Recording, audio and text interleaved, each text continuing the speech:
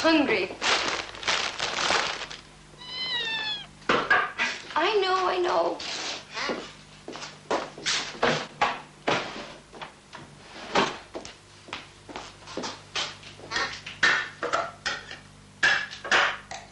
Yes. There you go, sweetheart. Yes.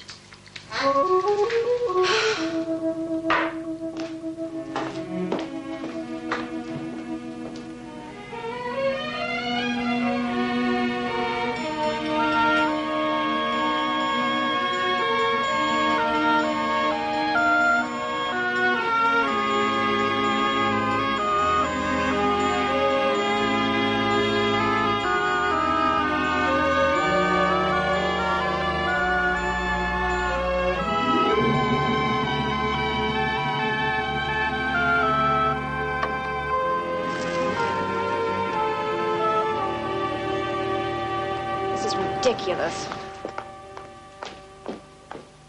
Thanks, George.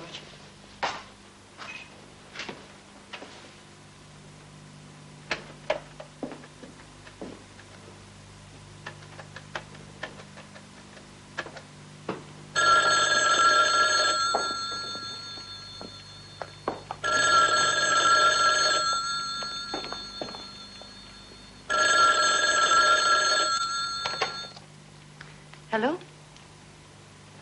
Oh, Kate. How are you? Wondering about you? How are things, Susie? Things, Kate, are in a shambles. It's finished. Kaput. Oh? When did you decide that?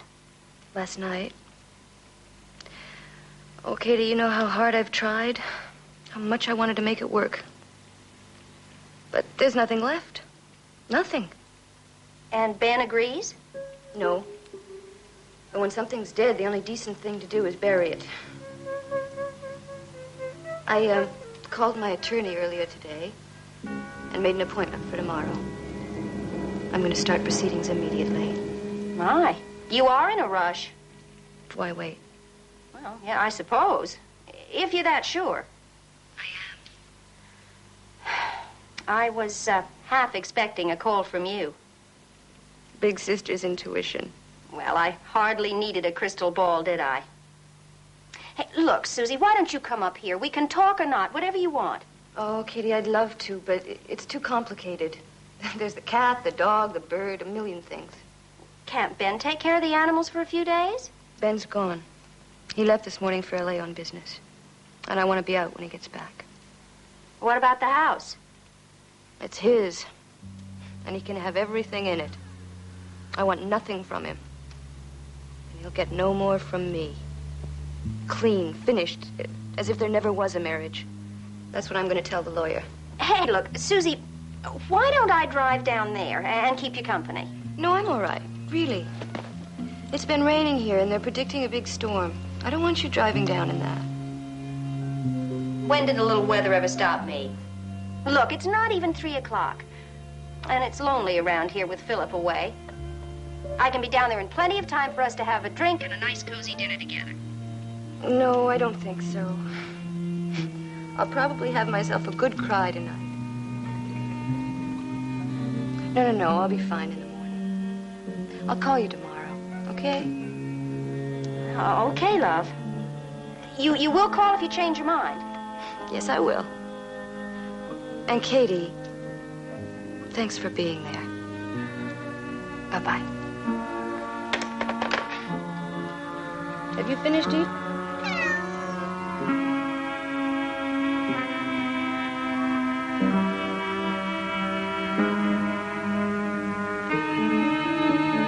What are you doing here?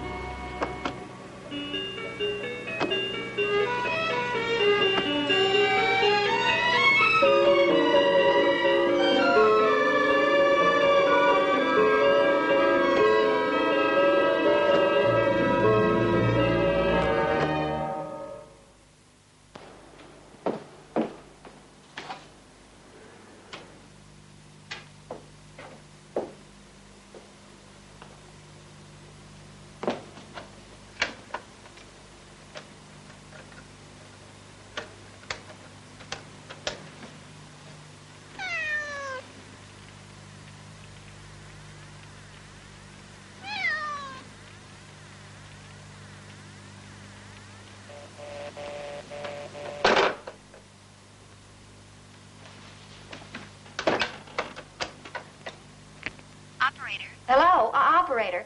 I've been trying to reach area code 408-555-4208, and I keep getting a busy signal. Has there been any trouble with the telephone lines down there because of the storm? We haven't been notified of any. Oh, well, fine, then. Could you check the line for conversation, please? Is this an emergency call? Yes, this is an emergency. I'll have it checked for you. I'm sorry. The phone's off the hook. Off the hook? There's no conversation on the line. Oh, yes, well, thank you, operator.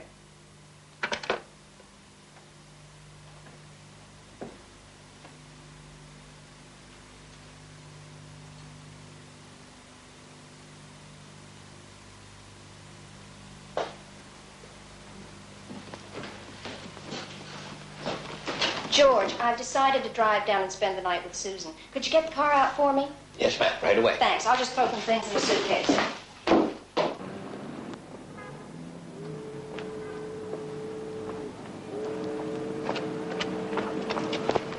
Oh, yeah. Just throw those in the front seat. What do you think? Darling. Mm-hmm.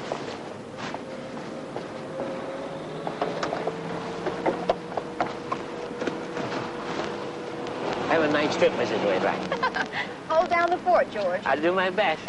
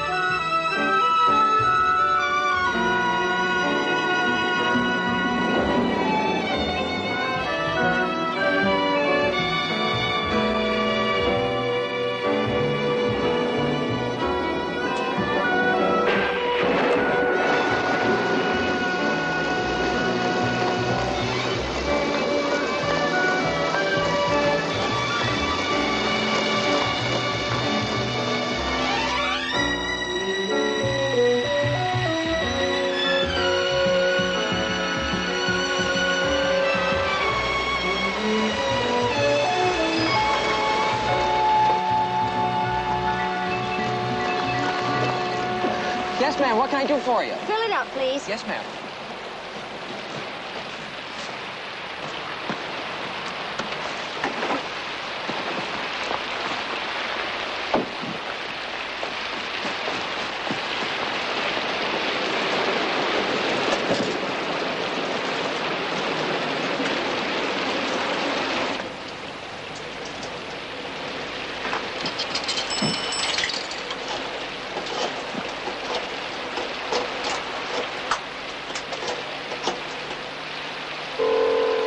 Last.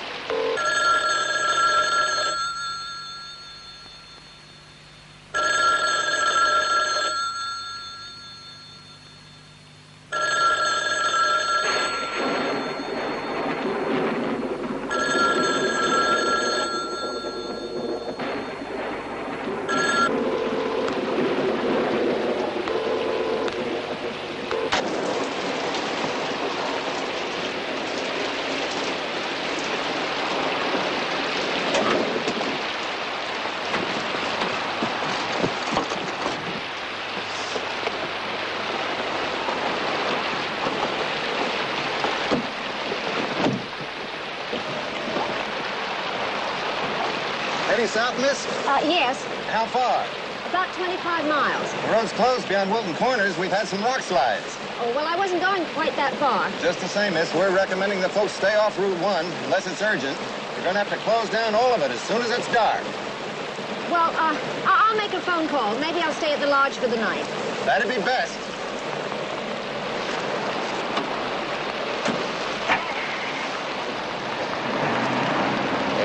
Yeah, thank you. Come again, miss.